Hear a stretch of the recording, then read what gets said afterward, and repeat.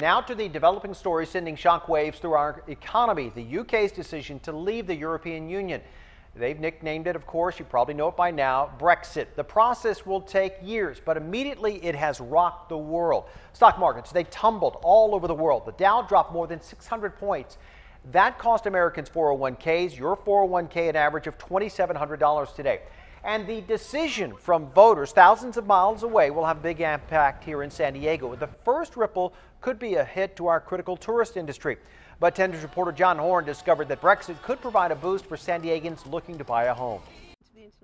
The country Jane took left before vacationing in San Diego, it's been a shock, will be a lot different when she gets back. As a family, we thought it wouldn't happen. But she helped make it happen. Took is one of more than 17 million people who voted for the Brexit, or the UK to leave the European Union. The main point is the immigration issue. It just worries us because we're so tiny and we really haven't got the room for any more people, and I think that's what's pushed the vote to a yes. The decision shook up the financial world. There's always going to be change, and we'll just get through it, won't we? It's a question many are asking. The Brexit has San Diego families wondering what's going to happen to their money. The uncertainty has pluses and minuses. It's going to keep interest rates low, good for San Diegans looking to buy a home, but savings accounts still won't pay much. Just a bit wary of how it will affect our rates and our income and stuff. Those results are also mixed for San Diegans as the pound tumbled against the dollar.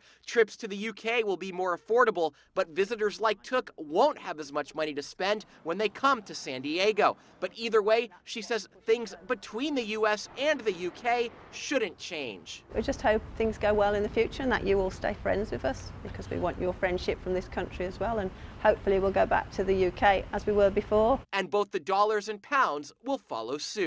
John Horn, 10 News. I'm sure we'll stay friends. All right, Brexit could also affect local businesses who have dealings with companies in the UK.